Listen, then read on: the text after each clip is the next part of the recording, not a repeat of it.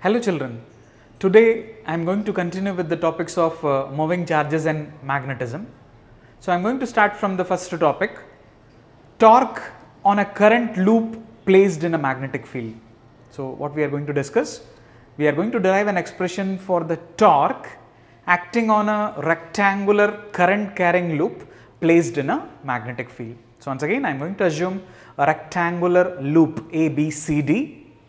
Say it carries a current I, it is suspended in a magnetic field. Under this condition, what happens to that rectangular loop? The loop will experience a torque, and as such it starts rotating in the magnetic field. So we are going to get into the concept, and also we are going to derive the expression for the torque. So let us get into the derivation. So I am going to consider a rectangular loop. You are able to see A, B, C, D is a rectangular loop. It is suspended in a magnetic field. What about the direction of magnetic field? The magnetic field acts in the plane from left to right. So once again, what about the direction of magnetic field? The magnetic field acts in the plane, and you are able to see it acts from left to right. So I marked the magnetic field for each arm of the rectangular loop. You are able to see very clearly. Next, let each arm carries a current I. Obviously, the loop carries a current I as shown. I am going to say I is the current flowing through the rectangular loop. Next, let the normal to the plane of the loop. So you are able to see this is the plane. Normal means obviously this will be the line. I can say this is normal. So I am going to say this is N dash. I am going to assume obviously this is the line drawn normal to dA. So once again, let the normal to the plane of the loop makes an angle theta with the magnetic field. What I am assuming, normal to the plane of the loop makes an angle theta with the direction of magnetic field. Similarly, here also I can represent the same. Say I am going to say it is dash. What about the angle made is theta. So obviously you are able to see, you just focus on one arm, say dA. So dA is a conductor, I can assume, carrying a current I, is placed in a magnetic field. And already you know, when a current carrying conductor is placed in a magnetic field, it experiences a force. So what about the direction of force? I am going to assume F1 will be the force on this arm, F2 will be the force on this arm, F3 and F4 respectively. So let us get into the direction of F1. So what about magnitude wise? What about the force acting on the arm dA can be written as I dA vector cross B vector. What I can write is I dA vector cross B vector. You know, I wrote it from the formula F vector is equal to IL vector cross B vector. You know the formula for force is Bill sin theta. In vector form it is IL vector cross B vector. Here the length is dA. Obviously here L is dA. So for that I am writing I is equal to dA vector cross B vector. Let us suppose that let AD is equal to BC is equal to breadth B. Similarly AB is equal to CD is equal to L. Obviously it is a rectangular loop. What about I am assuming AD and BC are equal, I am going to take it as B breadth. What about the length AB and CD, I am going to take it as L. So obviously you are able to see what is the formula I am going to get is F1 vector is equal to I B cross B vector. Obviously this is the magnitude vector form. Now let us get into the magnitude form. So what about the magnitude form? F1 can be written as, you know, the cross product is removed, it will be BIB sine theta.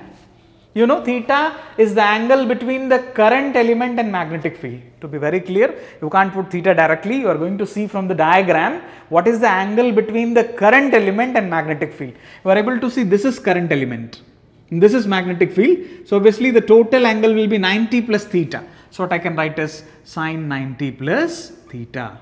So it ultimately becomes BIB cos theta.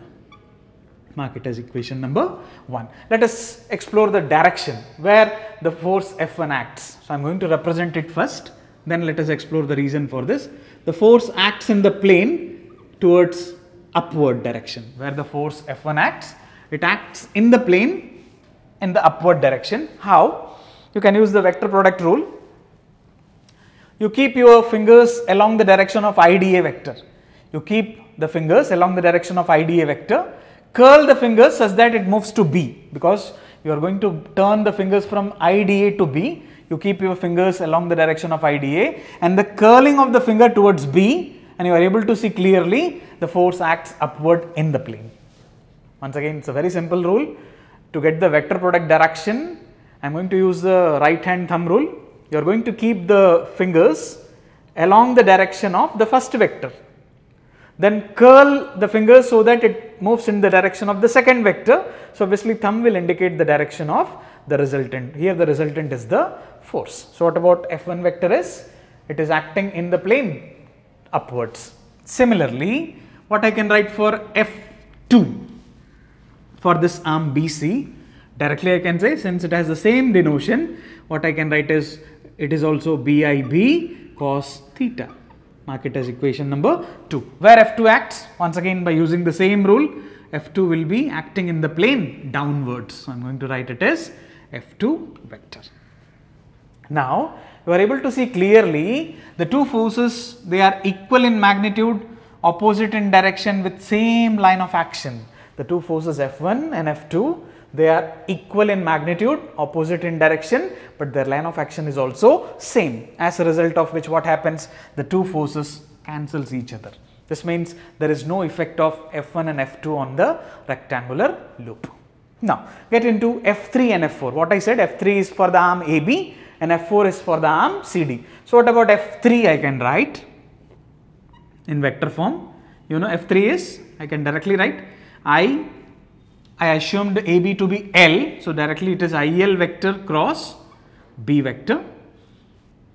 You write in scalar form, it will be F3 is equal to, directly you are able to see the angle is 90, Bill sine 90, sine 90 is 1, so directly F3 will be BIL.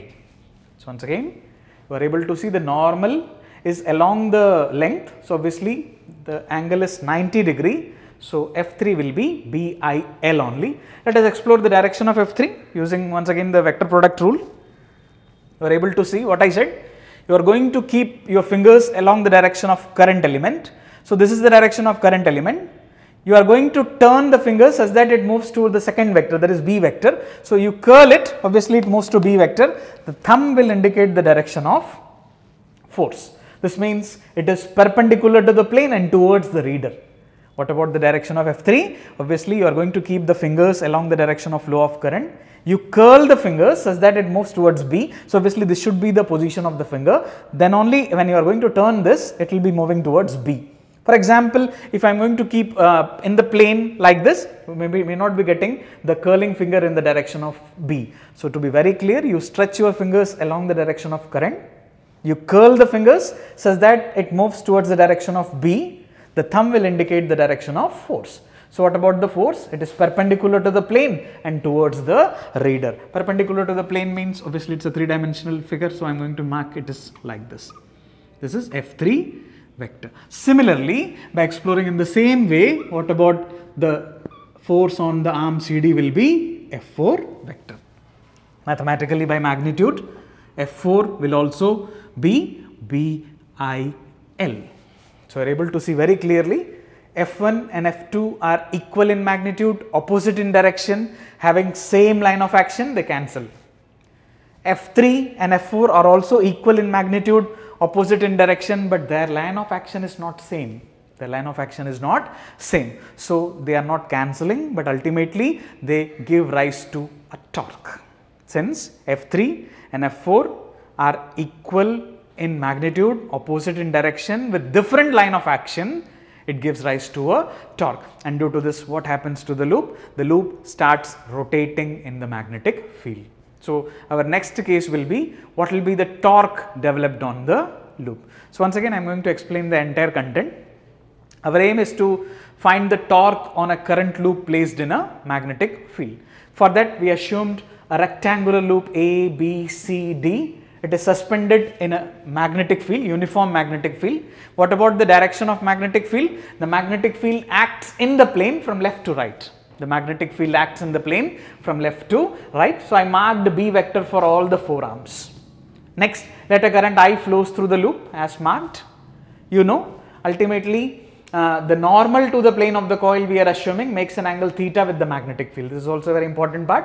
The normal to the plane of the loop makes an angle theta with the magnetic field. So, I represented on the 2 arms. Next, so you know a current carrying conductor, I can assume the arm to be a current carrying conductor suspended or subjected to a magnetic field, you know it experiences a force. So, I am assuming what about the forces on the arm? AD is F1, BC is F2, AB is F3 and CD is F4. Let us get into the magnitude and direction of F1. What about F1 is, you know, force on a conductor in a magnetic field is IL vector cross B vector. Already we derived this on the last class. It is IL vector cross B vector. Here L is dA. For that I am writing I dA vector cross B vector. I am assuming dA and CB to be the breadth and the length AB and CD to be the length L. So, I can replace dA with B vector cross B vector. Now, when I am going to write in the magnitude form, it will be BIB sine, this is a very important part, sine theta actually it is, but you should be very clear, this is the angle between the current element and the magnetic field. Current element is here, the magnetic field is here. So, obviously, this is the entire angle you are going to take. So, obviously, it will be 90 plus theta. So, what is sine 90 plus theta is cos theta. So, what I am going to get the magnitude for F1 is BIB cos theta. Next, similarly, what about the force on the arm BC? It will be F2, it is also magnitude wise same, that is BIB cos theta. What about the direction of F1 and F2 from vector product rule? It acts in the plane upwards, it acts in the plane downwards, they are equal in magnitude, opposite in direction with same line of action, so they cancel the effect of each other. Now, let us get into F3 and F4. F3 is the force on AB arm and F4 is the force on the arm CD. Magnitude wise F3 is IL vector cross B vector. Obviously, the normal is in the line itself. So, obviously, the angle will be 90 only. So, it is ILB sin 90. ILB sin 90 is simply BIL. What about the magnitude for F4 also? It will be also BIL. Now, since the magnitudes are equal, they are opposite in direction, but they are not in the same line of action. So, they have different line of action. As such, the loop experiences a torque. This means the loop starts rotating in the magnetic field. Now, we are going to derive an expression for the torque. In order to derive an expression for the torque, I am going to assume some part of the diagram that already we saw. I am going to assume the arm AD only. Obviously, I am going to assume the plane that is AD only. You are able to see out of the entire loop, I am assuming AD only. This is the direction of magnetic field, you know, the magnetic field acts in the plane from left to right. In addition, you know what is normal to the plane of the coil we draw, that is N dash, I think you can easily recall N dash. It makes an angle theta with the direction of magnetic field. Now, what about the two forces that is left? One is F3, I think you can easily say, because F1, F2 cancels off. This is F3 vector, and similarly at D, what is the force that acts as F4 vector? I think you can easily recall. The entire loop was suspended in a magnetic field. 4 sets of forces acted on the loop. F1, F2 cancels off, where F3 and F4 is the only effective that gives rise to the torque. So, I draw only the part that is AD. So, A is subjected to F3, point D is subjected to F4. Now, what is the expression for the torque we know? Torque is either force into perpendicular distance. What is the formula for torque is either force into perpendicular distance. The perpendicular distance between the two forces that can be obtained by a construction. So, I am going to draw a construction, you are able to see. This will be 90 degree. So, this I am going to mark it as K. So, the perpendicular distance between the two forces will be dk. F3 is acting at A, F4 is acting at D, the perpendicular distance is dk. So, what I can write is either force is Bill and the perpendicular distance is dk. So, how to get dk? If this is theta, geometrically this is also theta and this is the breadth. So, this means it will be B sin theta.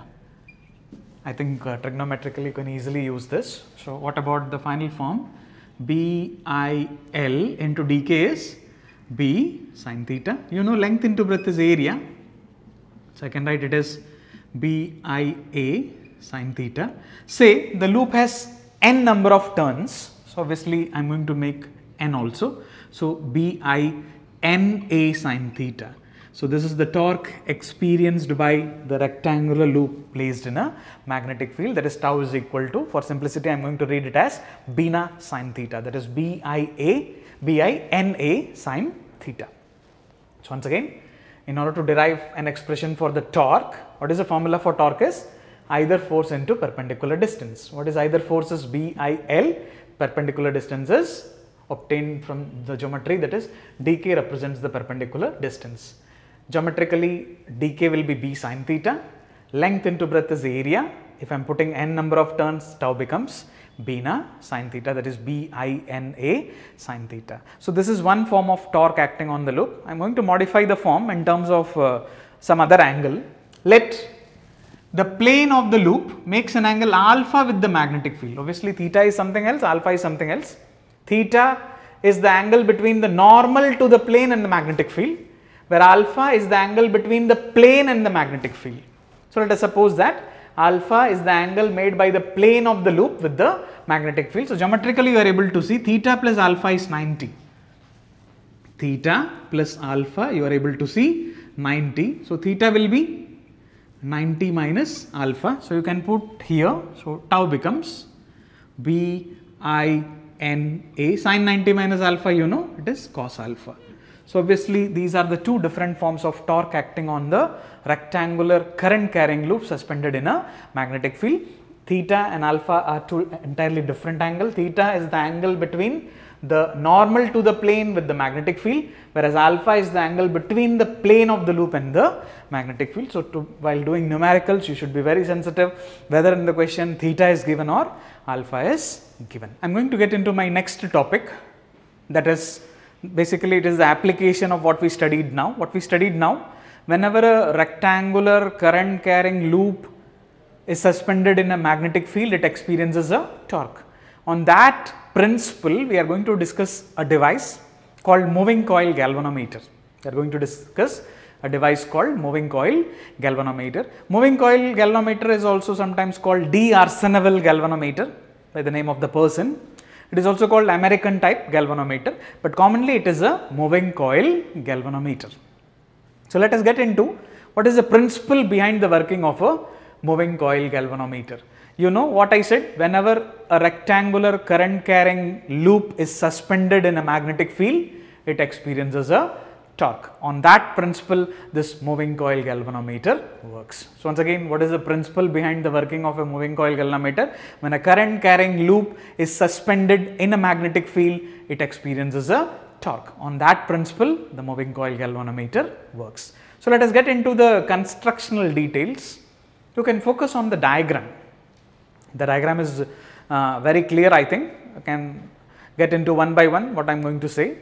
The very first is, you can focus the diagram. It consists of a rectangular coil. You are able to see it consists of a rectangular coil A, B, C, D. We are able to see the marks A, B, C, D. Obviously, what is a coil? You know, coil is nothing but it is consisting of number of turns of insulated wire wound over a soft iron core. That structure is called the coil. The middle part you can see in the diagram, that represents a rectangular coil A, B, C, D. It is suspended between two strong pole pieces of a permanent magnet. Where it is suspended between two strong pole pieces of a permanent magnet. You can see the shape of the magnet. Concave shaped pole pieces are used. This is one of the important part of this device. We are going to discuss the reason why plane magnets are not used, why concave shaped pole pieces are used. Next, you are able to see the coil is suspended from a T-shaped hook. You are able to see the coil is suspended from a T-shaped hook called torsion head. What is the name we are going to give for that head is torsion head, and the wire that is used is phosphor bronze wire. What type of wire? The coil is stretched from phosphor bronze wire, and also you are able to see a small concave mirror is attached along the length of the wire. A small concave mirror is attached along the length of the wire. In addition, the base of the coil is connected with a small hairspring. Obviously, so that it unnecessarily oscillates, to avoid that disturbance, it is connected to the base through a small hair spring. The entire apparatus is enclosed in a non-magnetic case. You can see the diagram. The entire apparatus is enclosed in a non-magnetic case to avoid the disturbance of air. In addition, two sets of screws are given.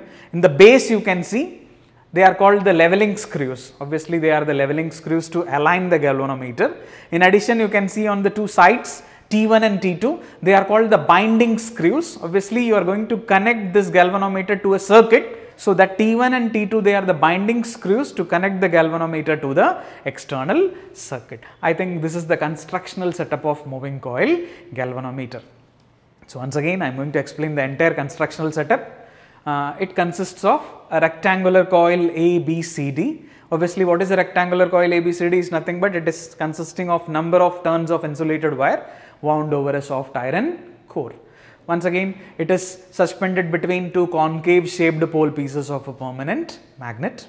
It is suspended by a T-shaped hook called torsion head, and the type of wire that is used for suspension is phosphor bronze wire. In addition, a small concave mirror is attached along the length of the wire. In addition, the base of the coil is connected to a small hairspring to avoid the unnecessary oscillations of the coil. In addition, the entire setup is enclosed in a non-magnetic case to avoid the disturbance of air. Two sets of screws are provided. Obviously, the screws you are able to see in the base, they are called leveling screws to align the galvanometer. In addition, you are able to see two screws at the sides.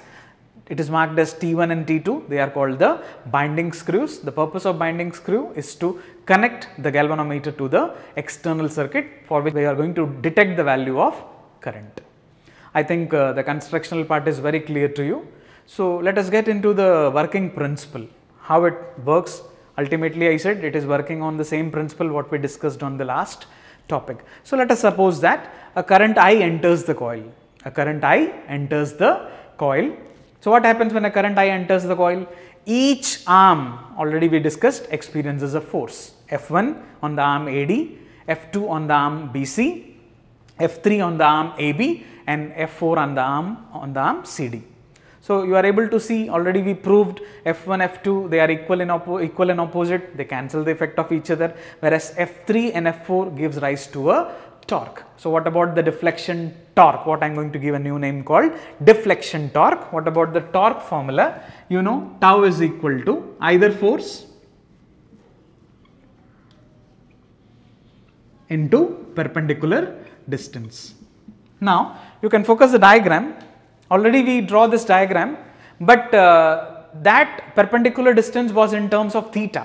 What we discussed on the last case, the perpendicular distance dk was in terms of theta, but here we are going to use alpha.